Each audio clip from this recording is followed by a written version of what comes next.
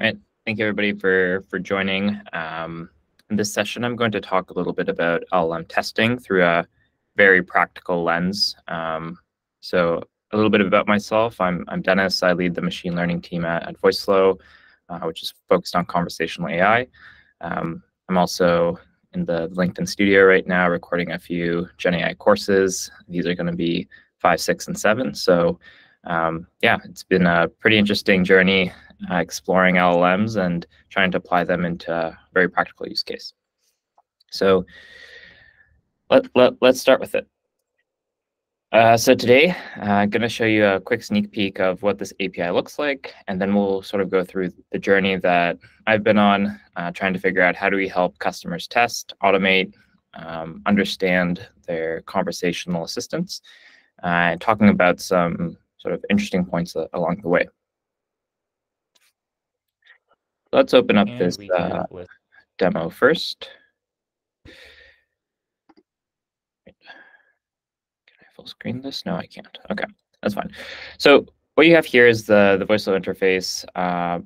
Basically, what I'm demoing here is scraping some information from a website, in this case, Wikipedia, and asking some questions. So it's a RAG-based system in this case, and I'm trying to test out like how good is the RAG system? Does it get the questions right? Can I trust it to go into production? Now, the alternative is to, rather than using the UI, I can use some JSON in a custom spec to actually define these tests more explicitly. So this is quite powerful because I can define test cases, I can define test sets, I can define criteria, and actually go ahead and run them. So we'll pause the teaser here because I don't want to show you all the interesting stuff at the beginning. So this journey started back in May once we were releasing our knowledge base, which is the RAG-based system. And we want to figure out internally, how do we actually test all of this, right? How do we pick the right chunks? How do we pick the right evaluation metrics? How do we parse them? How do we figure out how much time we invest in our web processor versus prompting, right? So a lot of interesting questions that we were asking internally kind of in May 2023 and even earlier, when sort of large language models were taking off. And this was driven very much from a practical perspective that we were building this product. We wanted to know how to best build it, but we also wanted to help our customers understand how should you use this. So we had all these different LLM or RAG-based questions, right? Things about chunks, embeddings, vector DBs, the prompts for summarization. Should we use re-ranking or not? Which LLM should we use? Is ChatGPT fine? Do we need GPT-4? Should we use Claude? And how much context should we pass in? So a lot of these questions and many more were all the things that were swirling around in our minds. And many of you who were probably using Gen AI for during that time or earlier were thinking about similar things. Now, this is kind of a modern version of this story because in practice, for me at least, this journey started back in 2022. We were asking our customers the question of how do you test your assistants before going into production? And most of them said that they don't. So we're like, okay, well, as a conversational AI platform, how can we be helpful in this regard? How can we help automate this? So we built out a couple of presentations along with videos and little SDKs to go through this. Some of the work I did in the summer of 2022 is mainly focused on the NLU side of testing. So NLU is natural language understanding, and in the conversational AI world, it was typically used as a short form to refer to intent classification and entity extraction, which are two important things that you need for most chatbots. So ended up building out a couple of documents, presentations, tutorials on how to do this testing. And as part of that came a little SDK, you'd call it, open source repo, for customers to mock up their test cases using utterances. For example, I like a large pizza, and defining the size for the entities, along with the intents as well. So for this kind of work, we wanted to sort of help provide this framework for customers, tell them how to use it, help them define their test cases, and then just have a couple of Python commands to run. Now, even though we thought this was an important problem, nobody really used it. We got 4 GitHub stars. You can probably find the repo still there. But we didn't get the usage we expected, mainly because many of our customers were sort of low-code, no-code users at the time.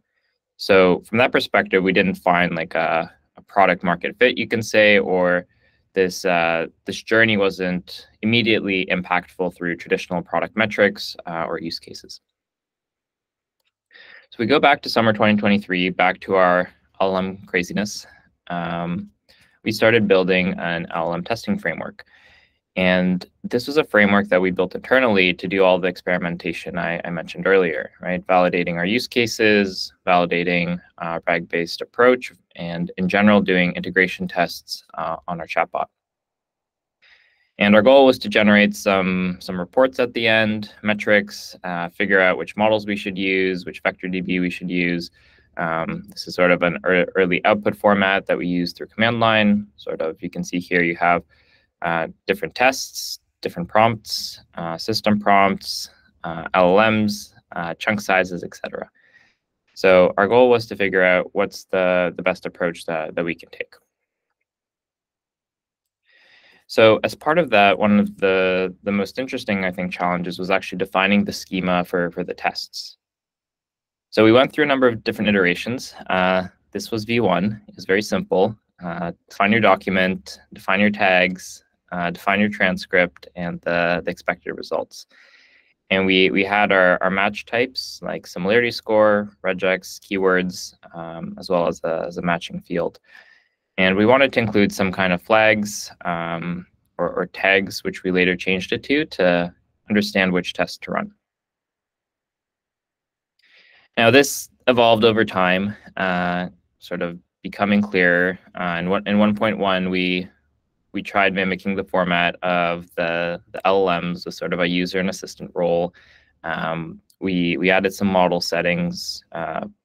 We decided that one schema should hold multiple document paths, and we changed the name to tags. All right. And we continued to evolve this forward, sort of keeping this documentation throughout the summer and sort of indicating these design decisions as we changed them. Now, roughly at the same time, we had been running our own NLU, which we had been building to replace a vendor product for the past year. And after running it in a beta format and in a shadow mode for half a year, we released it as a replacement for all our bots. So as part of that, released another open source repository for running the comparative results, both on our own NLU for data sets as well as competing products. So as part of that release process, that involved writing a number of different converters between different formats, having different types of tests that we can run, and having different types of metrics. The interesting thing was, based on this release, we had some questions that were asked of sort of, how do you run this? How do I integrate this? So we came up with a few simple examples, including things like running regression tests between different types of versions. So the win here was that we had a big customer actually using this code to benchmark their NLU and try to figure out what's the best way to improve their project. So that was a big win. We went from 0 to 1. So that was a good success story. Now the conclusion we were coming to is that our customers, and generally most people, don't really want to use code samples. Like the ML world might be a little bit of an exception where we as developers want to be hands-on, but from a business perspective, most people are like, just give me a button to click, just give me a UI, just even give me an API to use. So that's what we did. We built an API, and we released a version 1 in November of 2023, which included manual tests. So you'd upload a schema, you'd send it to our API, you'd get a result.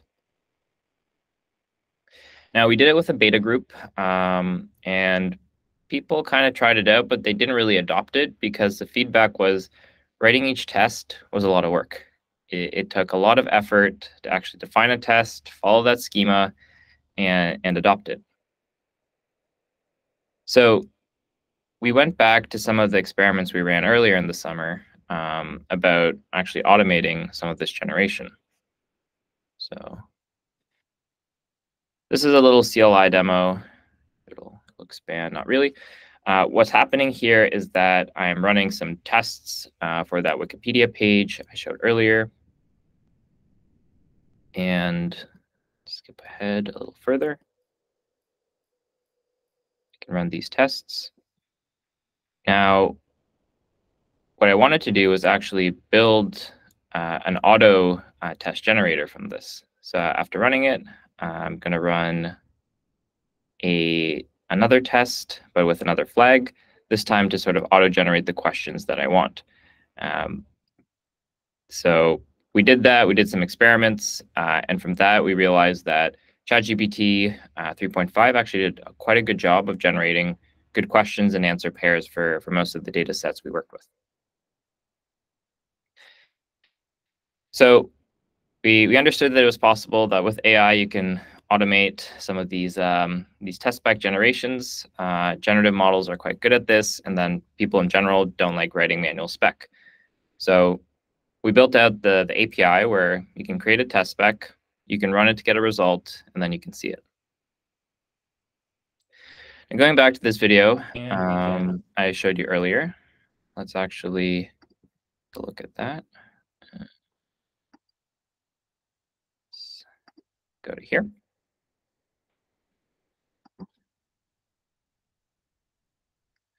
So what's going to happen here is that I'm just going to use the knowledge in my knowledge base, in this case, which is uploaded documents. And based on this simple little payload, I'm going to use ChatGPT 3.5 to generate some questions. And then I'm going to generate some automatic answers based on that.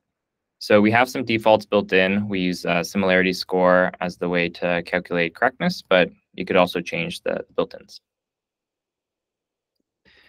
So we can go ahead and run that, and we'll indicate that we've generated the spec here. You can see here there's a lot of default values that we use. And we'll start sort of a job to do that. So once that job is complete, you'll be able to see the actual spec. Broke something there. And there you go. You sort of have the questions that are being generated here with the results. Now, this allowed you to be quite creative with your prompts rather than just generating generic prompts, because LLMs are so easy to prompt. You can be like, I need answers in Italian or in another language or in a certain format, answer like a pirate, etc.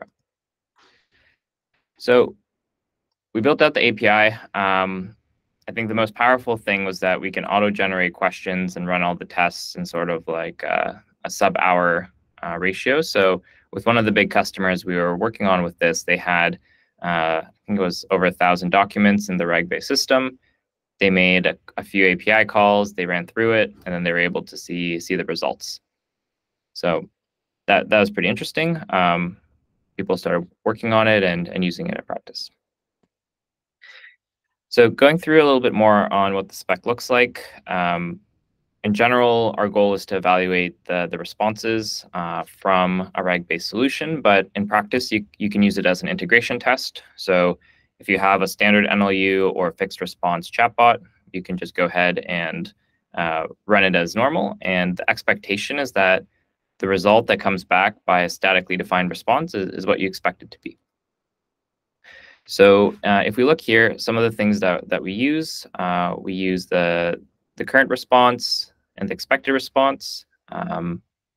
We use the question that's being asked, the expected response versus the actual response, and we define a similarity score. So in this case, the Denver Nuggets won and the Miami Heat did not. So we can say that this is a failed test. We define the match type, which is similarity score, with a match field of 80%. And we measure other things like response times, tokens being used for both the question, answer, and some validations. And we can define the large language model settings. So as part of this, we also included 3 different checks, which I'll talk about in a little bit.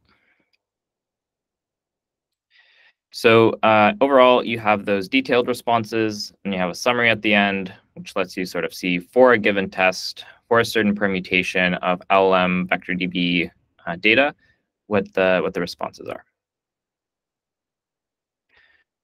So internally, when we were testing this out, we were going through a couple of different iterations. For example, one use case we used personally was looking at cleaning data. So we're using different sort of metrics beyond just accuracy, looking at net discount cumulative gain, recall precision, and so forth.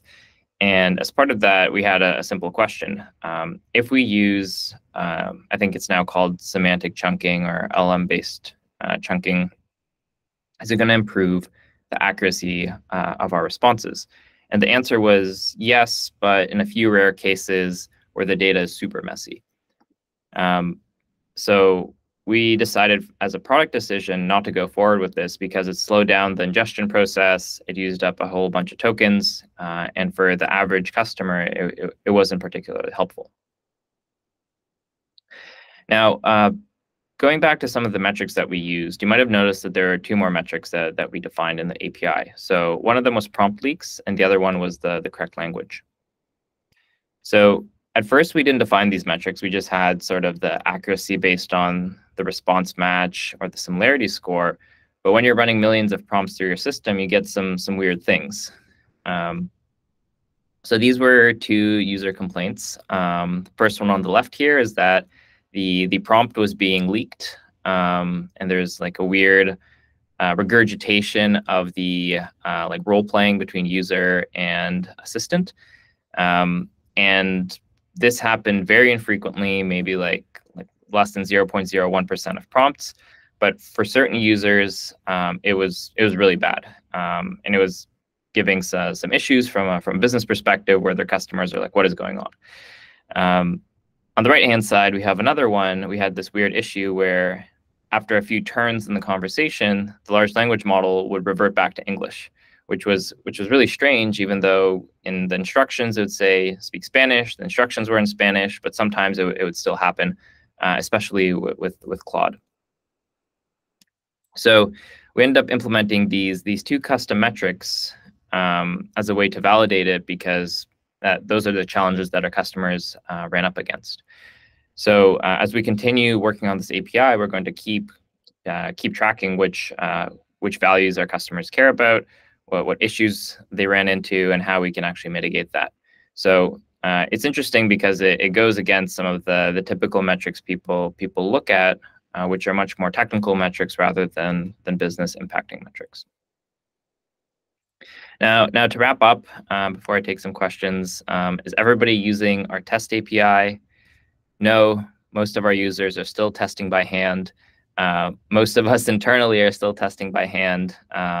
We do a lot of vibes-based testing, but it's been an interesting journey sort of going through building this API and continuing to iterate on it. So happy to take some questions now. I'll scroll back into the chat.